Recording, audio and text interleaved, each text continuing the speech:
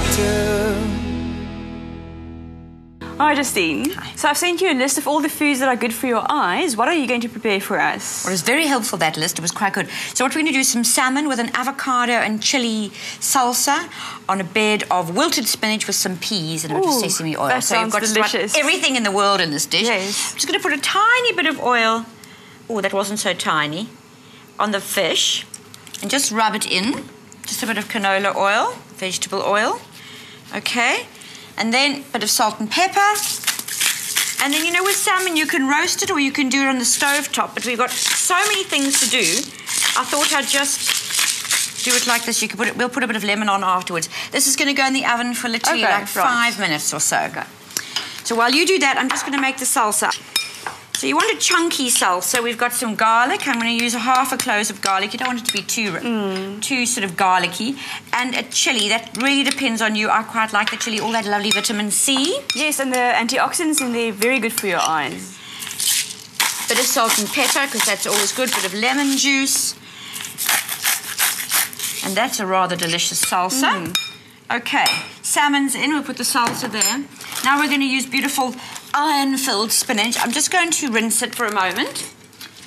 So, Andrea, the reason you want to wash the spinach is not because it's dirty. It's because basically I'm trying not to use oil and I want to wilt it, and it just helps if there's a little bit of moisture there. And it doesn't matter if it's English spinach or the more kale-type spinach. And I want to toss some peas in there. In fact, may as well use them all. And then really, you just literally wilt it because you want it to be quite fresh tasting, delicious. And then I'm going to use a little bit of sesame oil. So you use it as a seasoning rather than a cooking oil because it's quite strong. So you just want to like, just a little bit of, and that will be that. Yeah. So I mean, literally that's as long as it takes. That's perfect. You don't want it to cook any more than that. Right, now, you're going to need, can you get the salmon for me? Because I think we're actually kind of ready to plate it all up. Beautiful. Thank you. Perfect. Right. Okay, so what I'm going to do is I'm going to get some of this. I mean, one doesn't want to be terribly chefy. There it is. Okay, I can move that. Put this beautiful salmon. Looks delicious. Oh, how divine. Skin's come off. That's great because a lot of people don't like skin.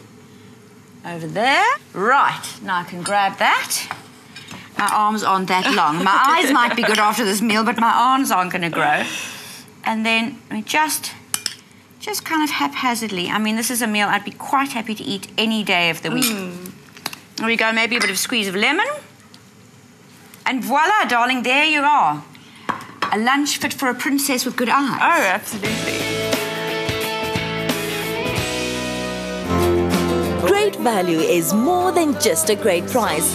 That's why this segment is brought to you by Pick n Pay.